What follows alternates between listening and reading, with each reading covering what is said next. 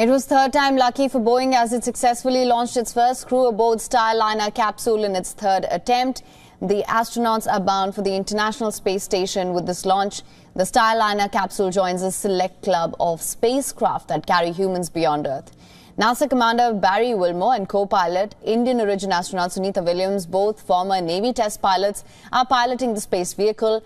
The astronauts will test the Starliner's manual controls before closely monitoring an automated 24-hour rendezvous with the station. The Starliner and its crew will return to Earth on the 14th of June. The mission, known as the Crew Flight Test, is an effort by Boeing to develop a spacecraft to rival SpaceX's Crew Dragon capsule. The launch also expands the options with the United States for ferrying astronauts to space station under NASA's Commercial Crew program. Boeing has developed the Starliner spacecraft dubbed Calypso under a contract with NASA. It has run into several delays and glitches in its developmental process. The spacecraft has flown twice to the space station, both uncrewed missions.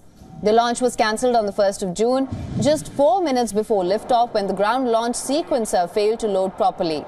Previous attempts in May were aborted due to a faulty oxygen relief valve and a helium leak in the service module.